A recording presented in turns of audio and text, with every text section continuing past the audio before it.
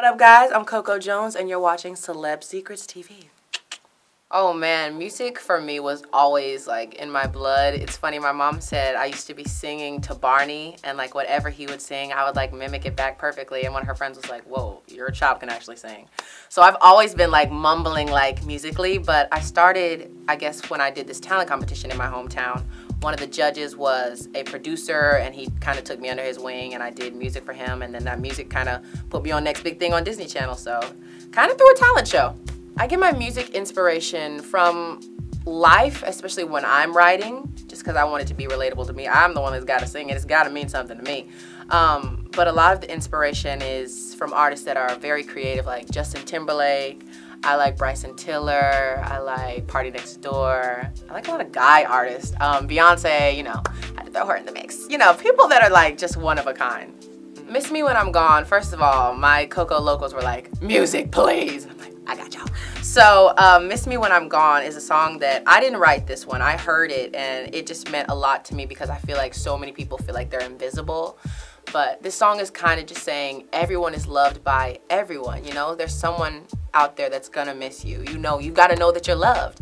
Also in the video, I thought it was really cool that we incorporated military because our soldiers, they do go out and they risk their lives, they sacrifice for us daily, and we miss them a huge amount. You know, it's just a song about really loving someone and realizing, hey, I am really loved, you know?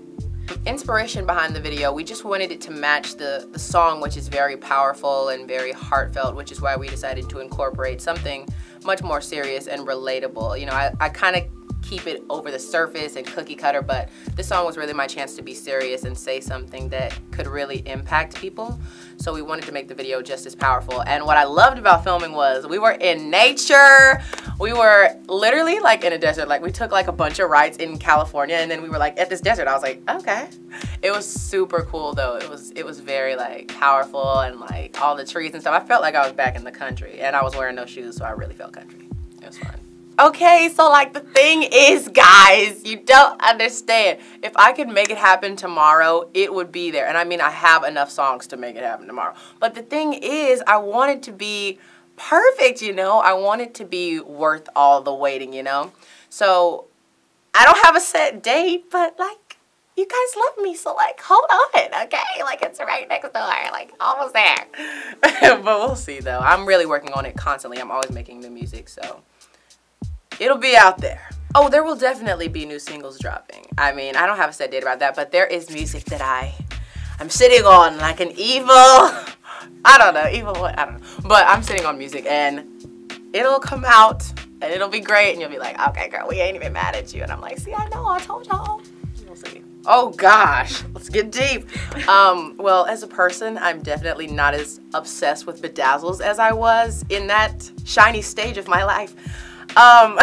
But personally, I have grown a lot just because I've gotten older and I've learned a lot more about what I want to say and the music that I like, you know, and it changes a lot and I change a lot, so I'm learning to like really pinpoint who I am as a person, which is really cool and weird.